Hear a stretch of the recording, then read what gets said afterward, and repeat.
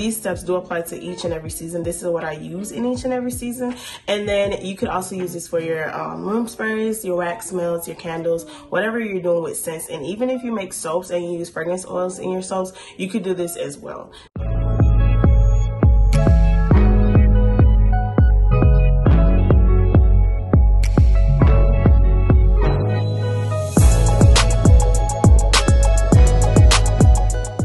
Hey y'all, what's up? My name is Tony and I'm the co-founder of The Higher Company. In today's video, I'll just be talking about how I come up with new scents for my candle line and wax melts and other stuff like that. So if you're interested in that, please stay tuned. Alright, so I got this question a while back, like in my comment section. How do I know what scents to mix? How do I come up with my fragrance? Like, how do I come up with my candle scents? Because I do mix most of them. Like the majority of my candle line, the fragrance oils are mixed. So I just wanted to make a video to help anybody who was wondering the same thing. Disclaimer, just excuse my voice, I'm still getting over a cold, but let's just get into the first step. So the first thing I do is obviously take into consideration the season that we're in. So you know, you have spring, summer, winter, fall, in no particular order. But just take into consideration the season that you're in. So for example, we're in the spring or about to be in the spring. I'm not sure when spring starts, but I know spring candles are already rolling out. So you have your florals, like your fresh scents, maybe like a crisp apple, like scents like that. So that's the first thing I do, is take into consideration the season that we're in. Don't forget to follow us on Instagram and visit our website at thehigherco.com. Also, think about the type, like the kinds of scents that you want in your candle line for that season.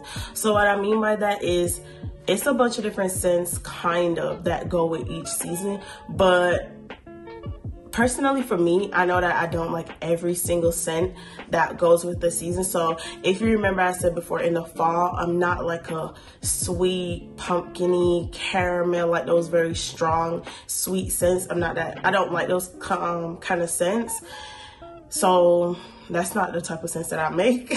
And since we're in the spring, some people may not like fresh, like linen type scents. Some people may not like the super floral scents like roses or anything. So just take into consideration the scents that you do want to make and the scents that you don't want to make. That will make the scents that you want to mix together more refined, so you could focus more on like what kind of candles you want to create. The third step that I take is figure out how many scents I want to make. Now, I've said this plenty of times before, I like making 4 scents because that's what's most manageable to me. So I always choose 4 scents. Sometimes I toy with the idea of making more, but then I always just go straight back to making 4 scents. So after I pick the number of candles that I want to make, I definitely go down to scent types again and say, so for instance, if I want 4 candles, I'll do floral, fruity, and whatever scents go within that season. So that way I have a candle for each type scent within that season. And so it's a candle for everyone. And then it's easier for your customers because it is a scent for everyone. And I know 4 is kind of like a small number when you're looking for candles for a season, but that's just like what I want to do. So it's your business. So however many scents, if you want to do 6, if you want to do 8 and have 2 per, like 2 candles per the type of scent category, then you just go from there. The 5th thing I do now is whatever scent I choose, I always choose a strong scent or 2 strong scents and a mellow scent. So that'll kind of be like your top and your base. So what do I mean is, so in the fall I had like a pumpkin spice type scent. So what I did, like my thought process was, I want like a candle in the food category. So I chose like a pumpkin, like a strong pumpkin scent, and like maybe a vanilla base. And so you have a strong scent, a strong top note with like a mellow note to kind of like balance the 2. A bonus like step or bonus tip in how I pick whatever scents I want to mix together is it usually starts with an inspiration. So I'll, you know, go shopping or I'll look at candles, you know, like when I'm in the store, and I'll smell a candle and I really like it, and I'll be like, I want to recreate this scent. But obviously you don't want to create the exact scent that somebody else made. Well, if you don't want to. I don't want to, so I don't want to create the exact same scent that somebody else made, so I kind of like switch it up. So for instance, I'll insert a picture. This is spring now, so this could help somebody like right now. It's a spring candle from Target, and I'll put it up on the screen, and I really, really like that scent.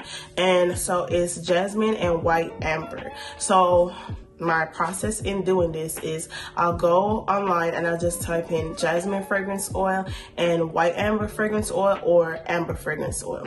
And so now when I have those two scents, that will be that candle. And I know like everybody's fragrance oil with the label jasmine or with the label amber won't smell the same. So just go based off of your most trusted fragrance oil supplier that you use for your business. So now that I would have the jasmine and the amber, for me to switch it up, I would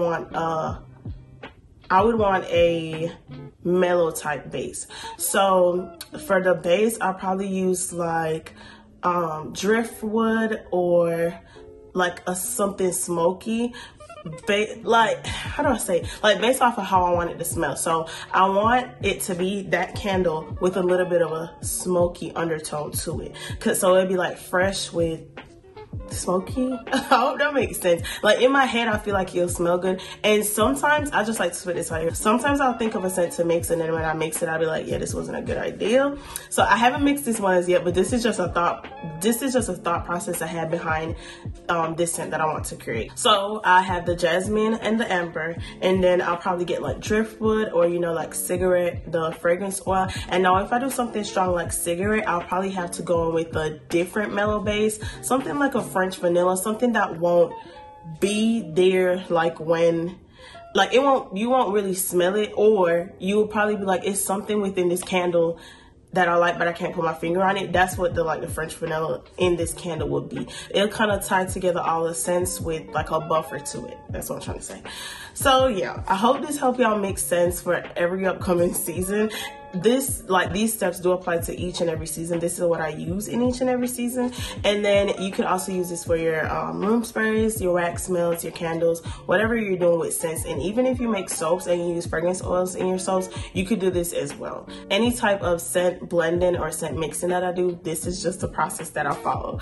And so I hope this helps y'all in some way, shape, or form. If it did, please leave a comment down below what kind of scents you're mixing for the spring. I already made my spring candles. So far I did 3, and I still have to make the one I just described to y'all, like the jasmine and the white amber.